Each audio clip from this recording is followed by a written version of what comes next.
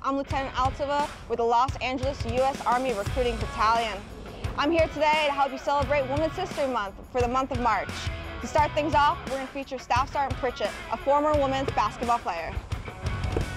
Hello, my name is Staff Sergeant Pritchett. I'm a U.S. Army Recruiter out of Tarzana Recruiting Station, and I'm from Orlando, Florida. I never knew I wanted to join the Army. I always had intentions of being a part of something great, something better.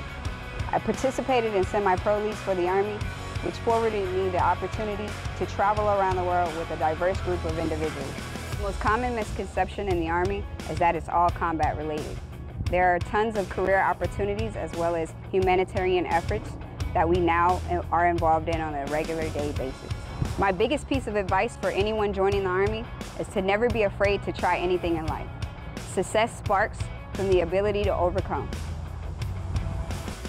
Sub me in, Coach.